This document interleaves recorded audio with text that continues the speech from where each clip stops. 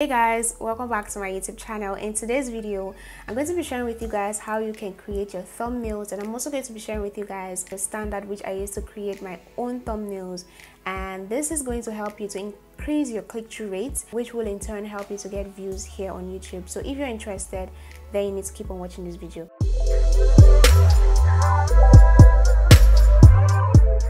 Okay, so now before we go into creating thumbnails and all of that, I'd like to explain a couple of things.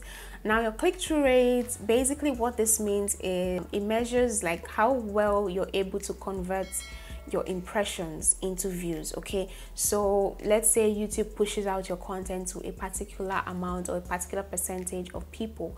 Now, if those people click, that is where you get your click-through rate. So it is very important because your click-through rate, two things that are very key in influencing your click-through rate has to do with your title and your video thumbnail, because that is what people see before they even think of clicking on your video. Okay, so your thumbnails need to stand out, they need to be popping, they need to be eye-catching, and also your titles. But today we are going to focus on your thumbnails. Okay, you know how people say don't judge a book by its cover? That doesn't apply here on YouTube. People are going to judge your content based on your thumbnail, which is the cover. Okay, so it needs to stand out, it needs to be good, it needs to be professional. So I'm going to be sharing with you guys standard which I use to create mine, and I'm also going to be giving tips along the line. Okay, so now we are in our TubeBuddy SEO studio, and we're going to take a look at the thumbnail tips. We can see that they don't actually impact search ranking, but a professional thumbnail can impact your click-through rate, and that is what we want. So you're supposed to use bright colors, high contrast images, which are images which are bright, and you're supposed to include a close-up of a human face. So what you're supposed to do is you're supposed to put your face in your thumbnails. People would most likely click when they see your face, and if your thumbnails appear more than once while they're scrolling, there's a higher possibility of them clicking because your face is already familiar.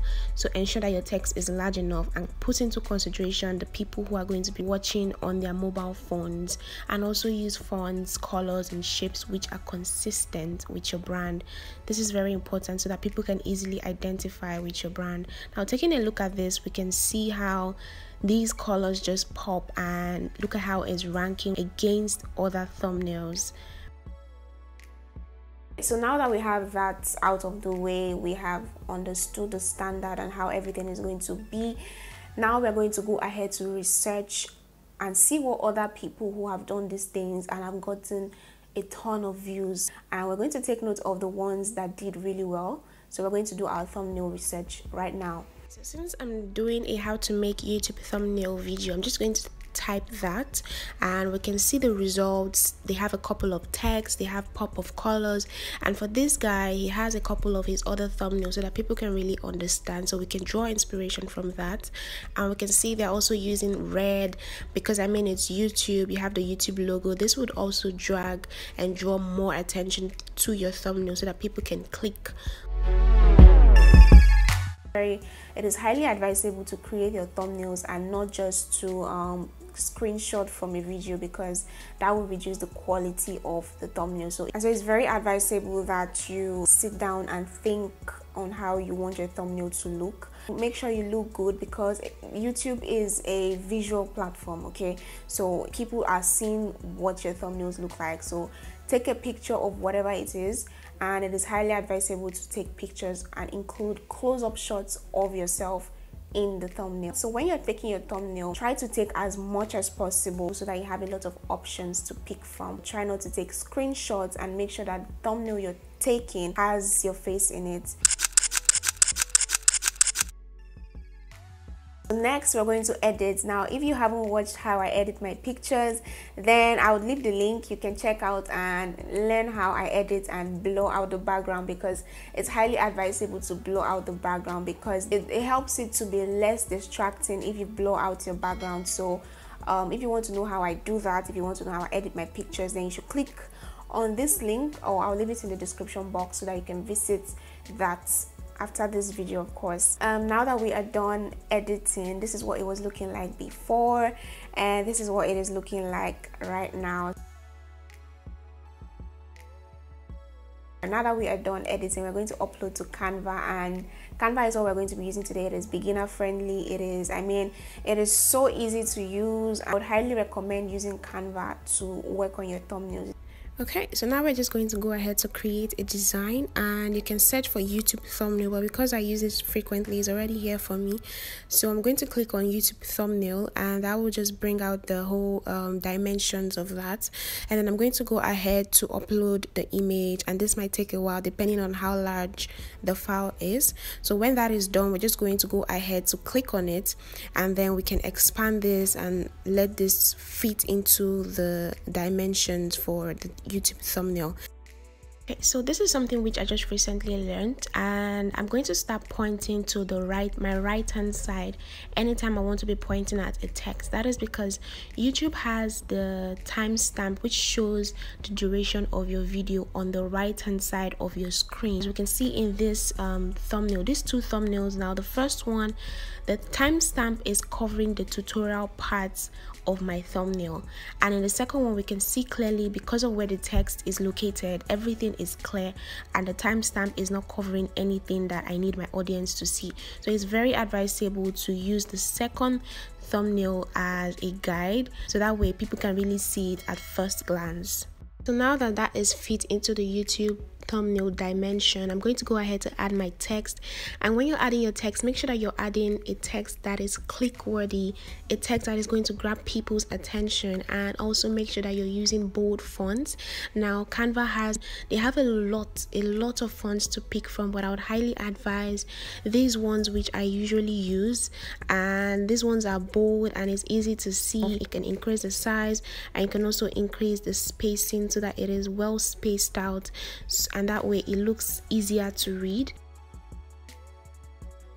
Okay, so now the next thing, I'm going to add another text. Now make sure that your text doesn't exceed at least, say, between 3 to 5 words and not more than 6 words, because you don't want it to be too clustered. And so I'm going to pick the same font which I used, and take note that Canva, again, it has so much to pick from, and I'm going to show you guys what it looks like when you use cursives, because if you're using cursives, people might not be able to read that. Now look at what that just did to my thumbnail. Look at what it did to the text. You can see that it is not easy to read, so try to use more visible and legible text so that people can see your text and know what you're talking about at first glance. So I'm going to just space that out so that it's easier to read, and then I'm going to drag this to the bottom, and I'm also going to increase the size of the text so that it is very easy to read. Okay, so next I'm going to go ahead to change the color of this so that it's going to pop on this background. And to make this even pop better, I'm going to add shapes, and so I'm going to go to the elements tab, and I'm going to go ahead to pick this square, and then I'm going to reduce the size of the square so that it can really fit and cover my text properly. Stretch that out so that it can cover the whole text, and then after this I'm going to go ahead to change the color, and I'm going to change this to black.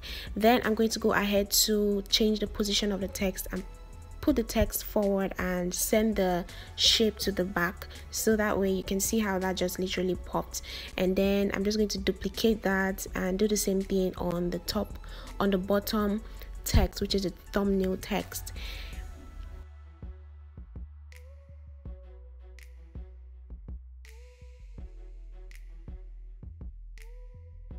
Okay, so now I'm going to go ahead to type YouTube. I'm going to see a lot of logos for YouTube, and I'm going to pick this one and just move that to the center. So this is going to be my pop of color. I mean red, because it's YouTube. So now there's an empty space, and what I'm going to do is I'm going to go ahead to import photos of my previous thumbnails, and we're just going to insert this into that empty space. So we're going to scale it down, and I want it to look like a cluster of thumbnails. So I'm going to rotate it, and then I'm also going to go ahead to reduce the size a little bit and reduce the transparency so that it is not so obvious, but it's still obvious. That way it's not so distracting. So I'm going to add 2 more thumbnails to that so that it looks like a cluster of thumbnails.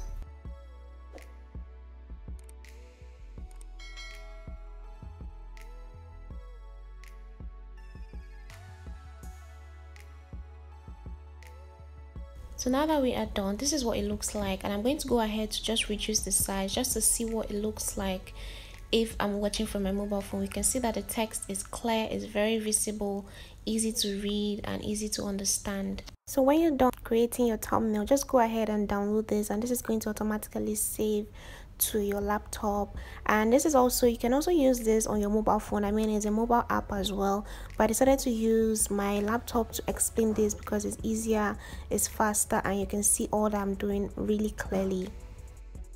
That brings us to the end of this video. If you enjoyed this video, then let me know in the comment section. I have a playlist for getting you started with content creation. So I have a playlist of content creation tips. Please check that out and just feast on it and get started, honestly. So thank you so much for watching. Don't forget to like, share, comment, subscribe, and I'm going to see you guys in my next video.